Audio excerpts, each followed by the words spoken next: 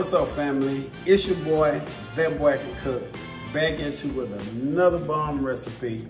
Today we are going to do, as you've seen by the thumbnail, a delicious homemade hamburger helper, cheeseburger helper, whichever you want to call it. Now let's get to it. All right, let's go over our ingredients real quick. Remember, the measurements are in the description. So we got our Cellentani pasta, we have our beef broth, we have sharp cheddar, Colby jack cheese, we have our ground meat, we got our diced onion, we got lawry seasoning salt, chili powder, onion powder, black pepper, Worcestershire sauce, and sun-dried tomato. Leave it at the stove. All right, welcome back. Let's go ahead and get our ground meat. Let's get it cooked off. Get it in our pan. Mash it down. Now let's go ahead and get our Worcestershire sauce up in there. Onions in there. Yeah, get them boys in there too. Get them all out. Let's get it mixed up.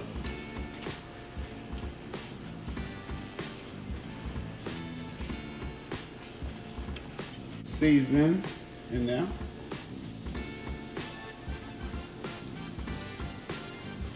All over, evenly distributed. Just like that.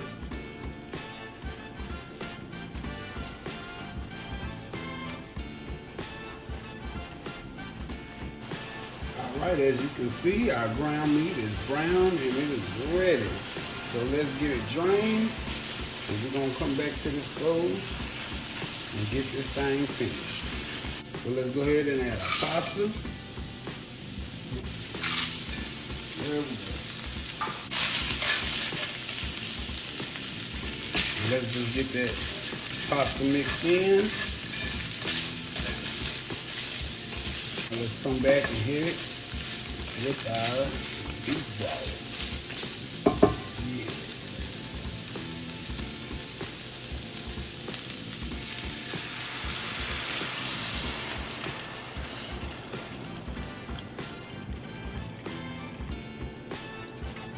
Go. Just make sure everything is mixed in. And now let's go ahead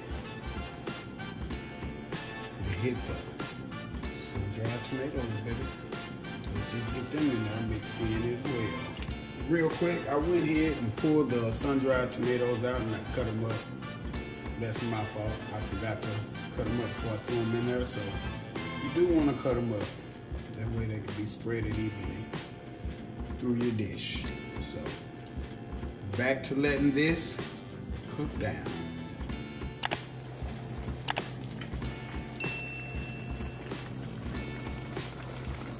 All right, as you can see, we are almost there. Our water is almost drained. Our noodles is pretty much tender. We're just letting the beef broth continue to finish draining. We got just a little bit of that. So let's let that finish. I'll come back and we'll add that cheese to that boy. Yeah. Beef broth have completely drained and we're ready to go. So let's go ahead and turn our heat off. We're gonna go ahead and add our cheese. Let's just get that cheese in there. A little bit at a time and just get it mixed in. That way it gets all melted. You won't have no clumps of cheese in there. So let's just continue to get this cheese in here and get it melted. There we go. Let's get this with some more.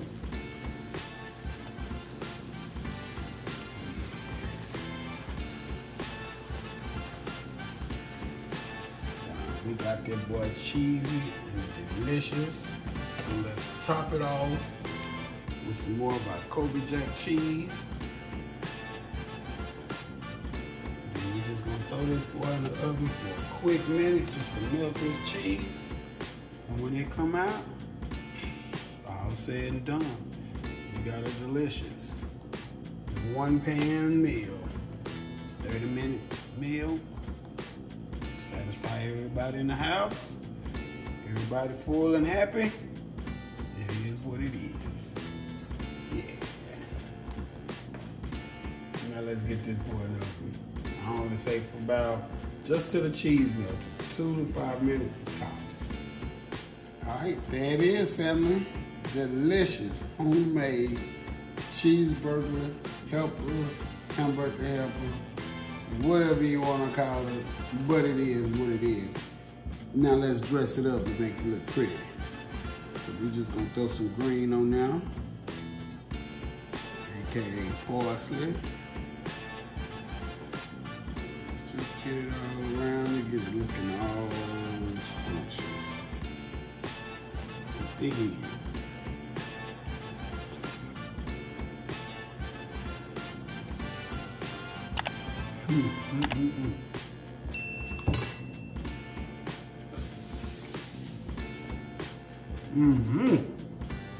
That boy can cook.